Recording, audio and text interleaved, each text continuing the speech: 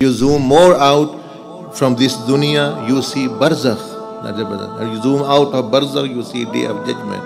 And you even zoom out further, you see the never-ending heavenly kingdoms and paradises. So one is to view things from that vision, and then you come down to actually very nitty-gritty, little bit of. So that's why the wise say the people who are to fight big world wars and battles with superpowers, they don't get engaged fighting in their street, in street fights with other people living by them. Actually, they don't engage in small fights because they have big battles in front of them.